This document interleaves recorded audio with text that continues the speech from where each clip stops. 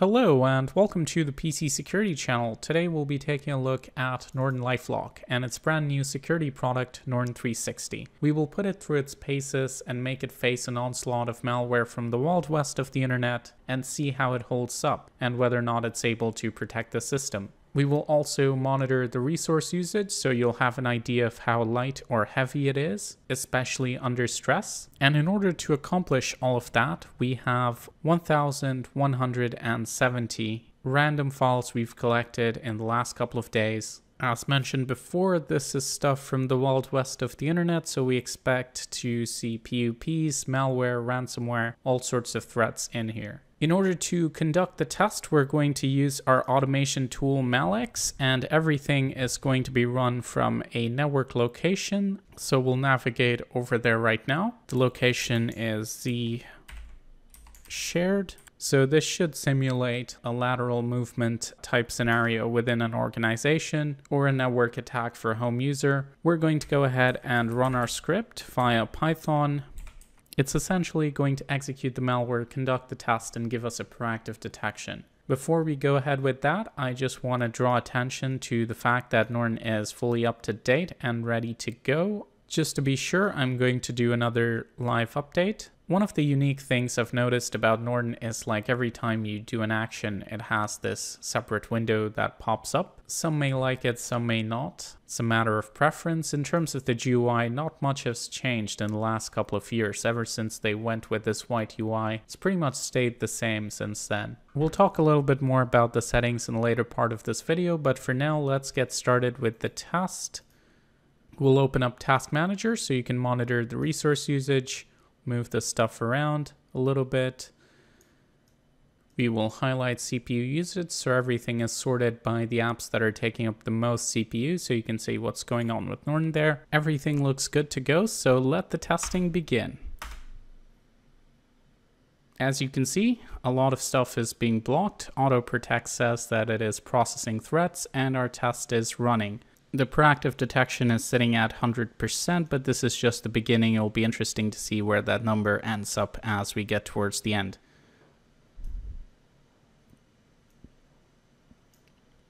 Now this is going to take a while, so with the power of editing, we're going to speed it up.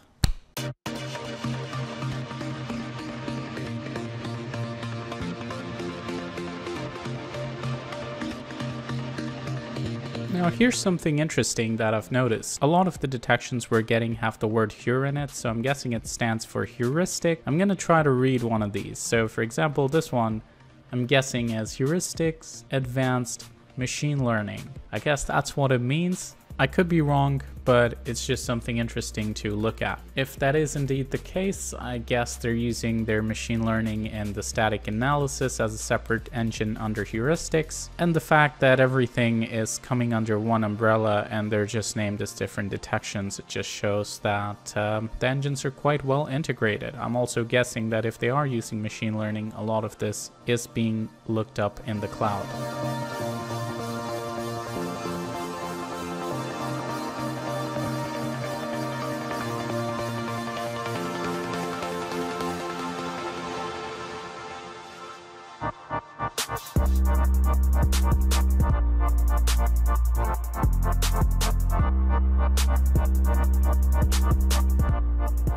Alright, so it looks like our test is complete. That took almost 13 minutes and the CPU usage I think was hovering around like 20%, 20 to 30% for the most part, so that's fairly decent. And now let's look at the number of misses. So we did have a fair number of misses, total of 9, which gives us a final proactive detection of 99.23%. However, in a lot of these cases, the samples did just mention an error, so it's likely that Norton blocked most of these after execution. Remember, the proactive detection refers to the number of threats that were blocked before execution.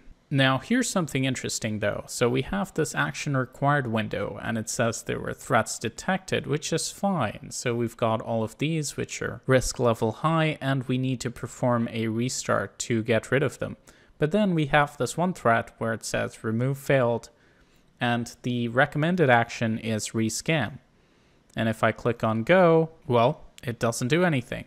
Okay, now it works. But it didn't work during the test, and I did this several times. So the fact that there's basic bugs like this that you can find using it for less than a few hours, I find a little bit concerning from a user experience standpoint. I've never really liked this threat window from Norton and the way it reports certain things to the user, and that is precisely why. Now we still have a threat which has not been fixed, so we'll go ahead and try and fix this one.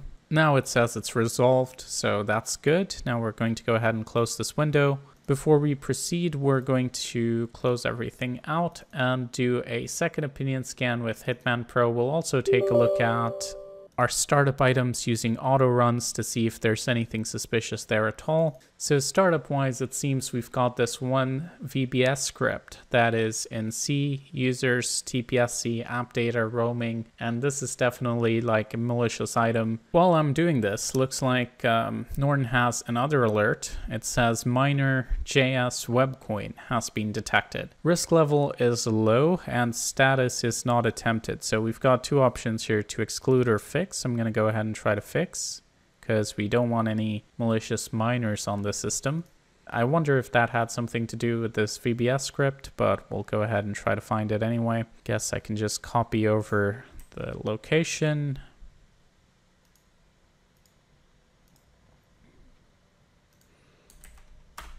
And we can just navigate to it. So if we go ahead and try to open this, very interesting.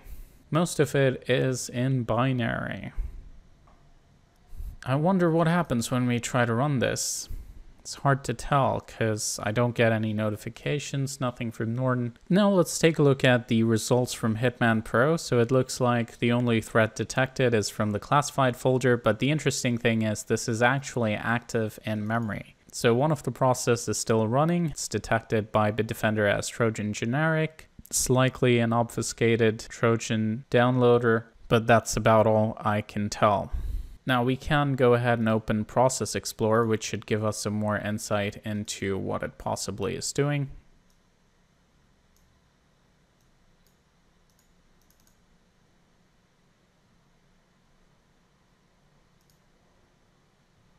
So there you have it. We've got this one process which says it's services and controller app detected by 39 out of 69 in VARS total. So fairly high number of detections.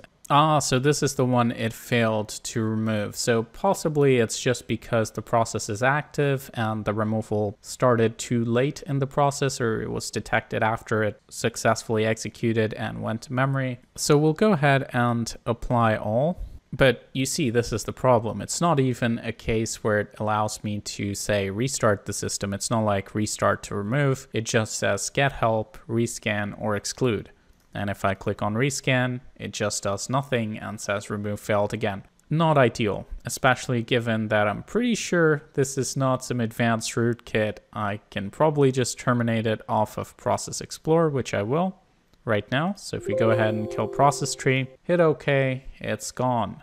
So why is Norton not able to do this is a bit baffling to me. Now we still have a few things running, msbuild.exe, maybe part of some other malware operation. But now we'll go ahead and take a look at some of the settings that I wanted to show you earlier. So if we open up Norton, as you will see, we've got some advanced settings in here, but a lot of these are kind of tied together. So if we go into antivirus, you'll see we have real-time protection and sonar. Now sonar is the advanced behavioral detection system that Norton has that monitors process in real time. Now the problem is they are not very modular. So for example, if you try to turn off the basic file protection, it's automatically going to turn off everything, which is a bit annoying for me because then I can't test something like sonar specifically or do our typical ransomware test. But we'll go ahead and restart the system. But while we're talking about it, it seems sonar has popped up. So possibly some of these threats were detected by sonar, which is why they're active on the system and could not be removed. But even the notification here says sonar could not remove the risks. Go to the logs and try to remove it manually. Not the best user experience if you ask me. But we'll go ahead and restart the system. And while we do that, we get another error from msbuild.exe. That's fine, we'll click restart anyway. Hopefully once we boot back up, our system will be fine, but time will tell.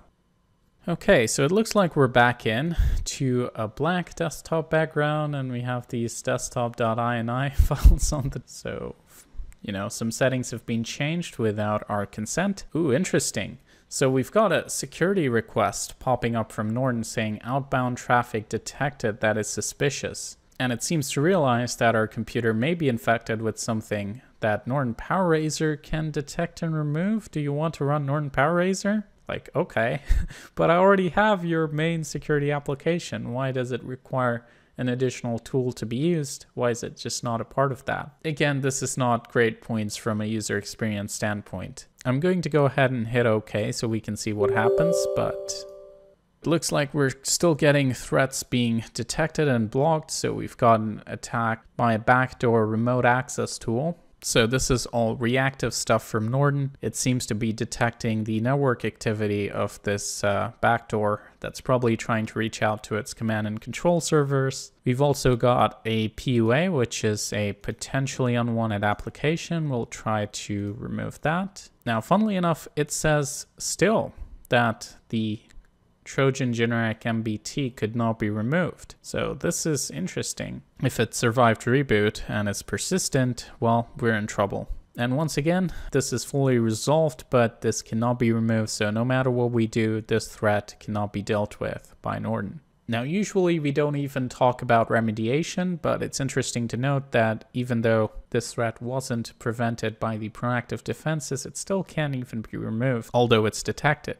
And this is what I mean when I say it's not a great user experience, because look, it says security request, your system still has unresolved threats. Are you sure you want to close? Well, what am I supposed to do? I only have two options, which is rescan or exclude. And if I click on rescan, it does nothing. So I'm stuck in an infinite loop there. Now we'll go ahead and run Norton PowerRaiser since that is what was recommended. But already at this point, keep in mind, it's kind of not great because our focus is always to test how well a product does proactively, not how it does reactively, as in whether or not it can successfully remove the threats that it let in.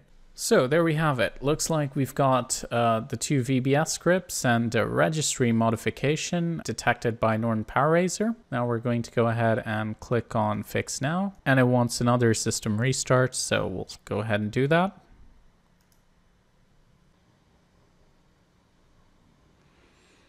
All right, second restart in. We're still with black desktop. Norton PowerRaiser says it removed these threats successfully, so we'll click on Done. We're also not getting the suspicious activity notification, so it's possible that the threats were actually removed. Now we'll go ahead and do a scan with Hitman Pro, see if anything else is detected. But unfortunately, it seems we're still getting this notification saying that Trojan generic MBT remove failed, access denied, risk high, and action, get help, rescan, exclude. So it seems Norton has broken down. Interestingly, Hitman Pro doesn't seem to be detecting anything more on the system, but then again, Hitman Pro is kind of like a superficial scan. I also did a scan with ADW Cleaner, and it seems to find a registry key that's a PUP. So I think we're going to wrap it up over here. Definitely this is not ideal. I think Norton cleaned up fairly well and the system is in a much better state than it was, I think, with the previous restart. But then again, we required Norton PowerRaiser to do it. So it's far from a clean sheet. It definitely didn't do too bad in terms of the proactive detection, but we did have some threats execute successfully. And even once that it does recognize itself, it cannot remove no matter what, and it keeps giving you this annoying notification. But let me know your thoughts in the comments below. If you are a Norton user, I'd like to hear if this is something you experience on a regular basis, where you have notifications, they're not actionable, and you get stuck in an infinite loop of trying to perform the same action over and over again, because the alternatives are, well, not great. Now, funnily enough, we didn't even get to the ransomware test, which I purposefully didn't do because under settings, as you can tell, there's no way for me to disable auto protect without getting to the other stuff. Since as I click on apply, you will see that turning off auto protect will also turn off antivirus, download intelligence, sonar protection, and script control. So pretty much everything it has. Another thing to point out that is not ideal is that you can't even get a trial for this product directly. You have to sign up. It's a pretty complicated sign up process, and you have to provide your credit card info. And even when you do that, some of the things it does is a little bit sketchy. So for example, it gives you a trial for like 60 days, but it can only be canceled up to 45 days. So if you don't cancel by then, you are automatically going to be rolled into the yearly subscription, which again, just from a marketing perspective is very sketchy. Like if it's a 60-day trial, why does that happen at 45 days and not at 60? Not something I'm a big fan of. But I hope you found this video enjoyable. Hope you learned something. Please like and share if you did. Don't forget to subscribe to the PC Security channel. We'll be doing a lot more interesting cybersecurity tests in the future. And if you are a business and you'd like to work with us in any way, don't hesitate to reach out. Check out the PCSecurityChannel.com. Feel free to get in touch. And to you, the viewer, thank you so much for watching. Check out some of these other videos. And as always, stay informed, stay secure.